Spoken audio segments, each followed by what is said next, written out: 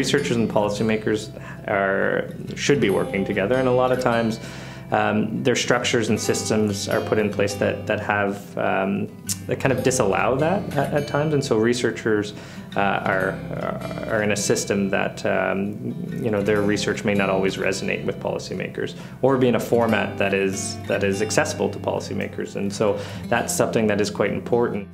Right? You need to form relationships, you need to develop trust, you need to communicate, and it's really essentially these relationships are about quid pro quo.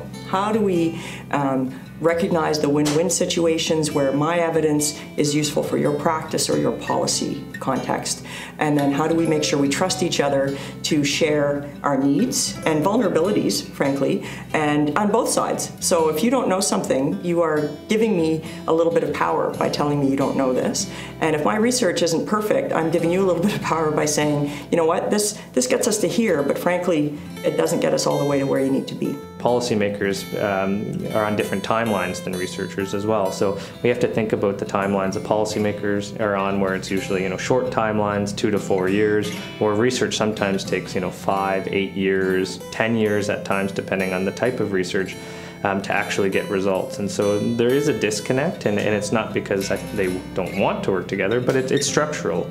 And so if you can get researchers and policymakers in the same room, researchers will start to know, well, here's the problems as policymakers that they have, and then start to gear research towards that. But policymakers also have to be respectful of the timelines that researchers are under as well. And so it's challenging, but when you think about KT and some of the principles, I think putting that on a backdrop of knowledge translation makes things a little bit easier.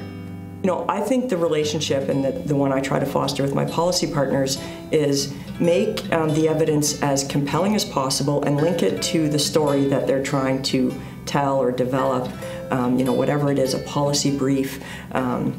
They have the ear of the minister for that one moment in time. How do they get this research embedded into the bigger narrative of the policy that they're trying to develop? So I really think it should be sort of a pathway from evidence to narrative.